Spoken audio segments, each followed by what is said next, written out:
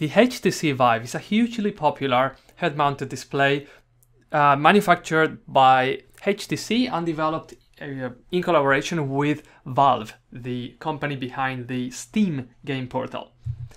When you create games for the HTC Vive, you can sell them on the Steam store, and if you make non-games, apps of different kinds in virtual reality, there is also the Viveboard store. And how does this platform work, basically? The different tracked elements, which includes the head-mounted display, the controllers, and also optionally additional tracking volumes, they have 6 degrees of freedom, and this means 3 rotation axes are measured and also 3 position axes. Basically, the objects can be tracked in space and it can be tracked what their orientation is.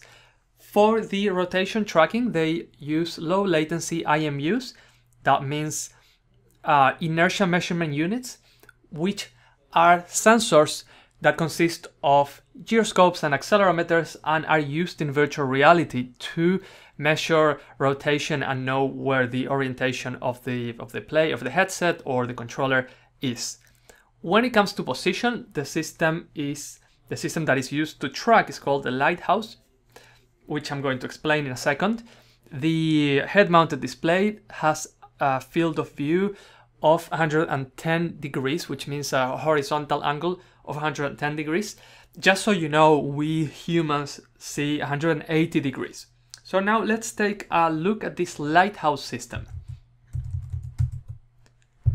So imagine that you have your computer and you have your lighthouses, which are these black boxes that are placed in different positions of the room. And then you have your head-mounted display and maybe one of the controllers and the other controller. So the way the system works, the lighthouses are sending infrared light across the room. And the different tracked volumes have sensors that can detect these signals, and that allows them to know their position, and that position is then given to the software so that you are positioned in the right place in your virtual reality game. This works similar to a real lighthouse, because if you have a real lighthouse that can be used by a boat in this case to have an idea of where it is located. So that is where the name, that is why it is called like that, because it works really in the exact same way. Now, for us developers, some things we need to know.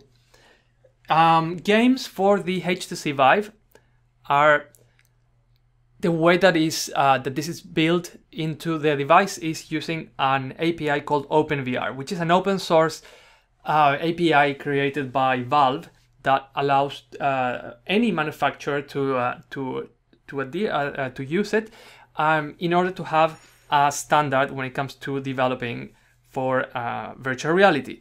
Now, the runtime where these applications are executed is called SteamVR, which is a program that is part of the Steam software that you download and install. So from that point of view, it is indeed an open API, but at the same time, it is linked to the Steam ecosystem. You can actually check out the code of this library on that link, and also there is a discussion for the group for developers where they solve issues about this API. And just so you know, this it's changing very often at the moment. There is a lot of new things coming out just because of how new virtual reality is in general. So a lot of the things, it's good to keep an eye on the changes that occur when you are developing games for this platform. When it comes to Unity, the head-mounted display is actually supported natively, so you don't need to install anything in order to have both the position and rotation tracking of your head-mounted display working in Unity. That works out of the box. When it comes to controllers and the track volumes, at least at the time of this recording, you have to install a plugin Unity via the Unity asset store. It's called SteamVR. And then you have to use the SteamVR API to access this volume. So we're not going to look at that in this lesson. And you need, of course, to have Steam and SteamVR installed in your computer. What's great about this is that there are multiple headsets out there that are supporting OpenVR, and you can use any of them with the same system. Even the Oculus Rift is compatible with OpenVR, so you can also develop for the Oculus Rift using OpenVR. Okay, so now let's go into Unity and let's have, I'll show you what the setup is about, and then we're gonna run our game for this platform. Okay, let's look at the different steps that we need to do in order to run our game in Unity. You need to download and install, and for that you need to create an account as well, Steam, which is an online store for video games. So you've downloaded Steam and you've installed Steam in your computer. It runs in all platforms. And then inside of your Steam application, go to Library, then Tools, and in the list of tools, find SteamVR and install that from here. SteamVR is a runtime where games that use the OpenVR API run. So basically all the games that you build with OpenVR need to have SteamVR as a runtime. That is how they are run on your device. So we've installed SteamVR, and now I want to show you a few things in Unity. So in Unity, when you are working with OpenVR, the position of your camera should ideally be set in here to 0, because the height of your headset is going to be added to this position here. So if what you would do, for example, in mobile VR is that you would set a certain height here, for example 1.5. That's a very short person, but still, you would set a certain height that is expected for a person, that will give the person the kind of perspective that they would have. However, when working with OpenVR, you start on 0, and then the height of your headset is going to be added. So you are going to end up with your actual height in the game. So that is something to consider. I'm going to set then this to 0.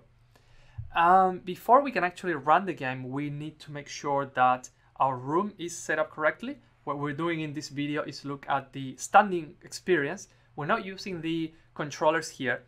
And when you're not using the controllers, you don't need to install anything additional in Unity. Everything will work natively in Unity. If you were to use the controllers, you have to install the SteamVR Unity plugin from the Unity asset store, but we're not covering that now.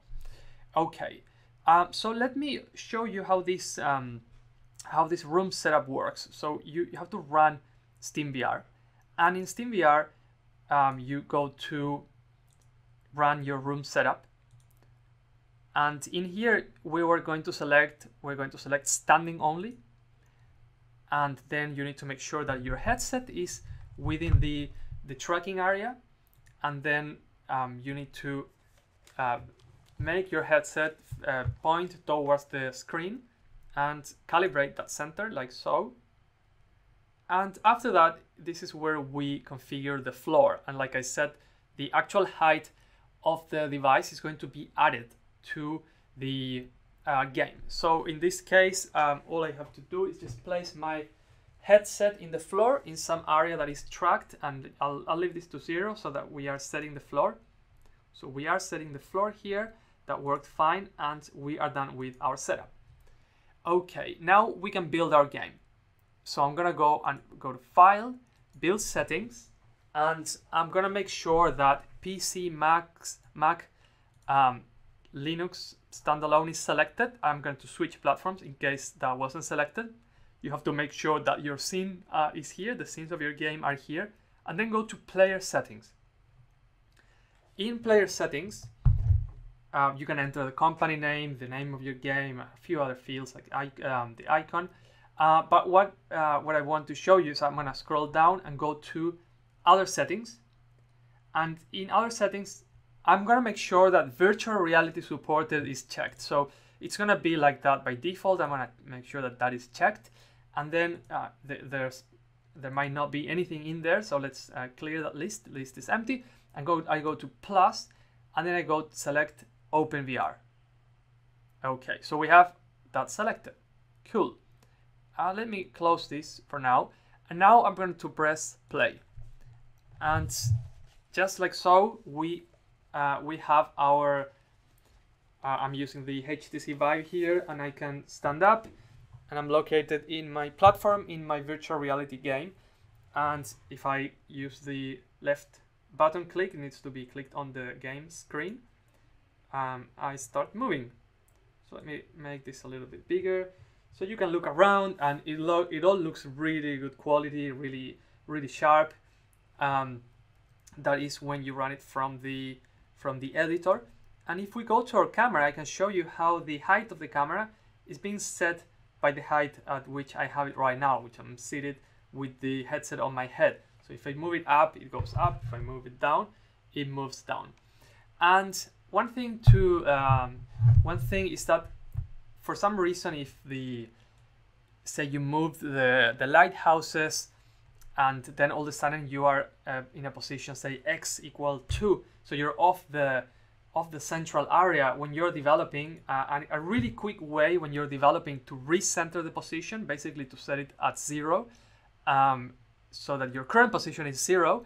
Let me show you how that can be done. So I'm positioned at a certain height, a certain x, certain z, and if I want to force myself to be in 0, so to sort of reset the position, I can go to SteamVR, and I can go to settings, and then in settings you can go to developer, and then go to find here, scroll down, quick calibrate, and that forces the camera, it centers it to be in 0 again. Obviously you can then still move because you're still being tracked, but see how this actually made us be under the area.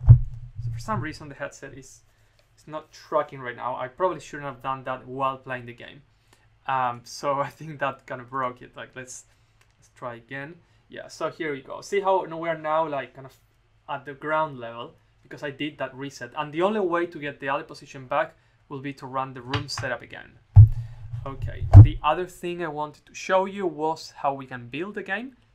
So you can go to build settings, and you can pick build here, or build and run. So let's go and build and run, and what we build here is just the executable. So I've created a folder called builds inside of my game project.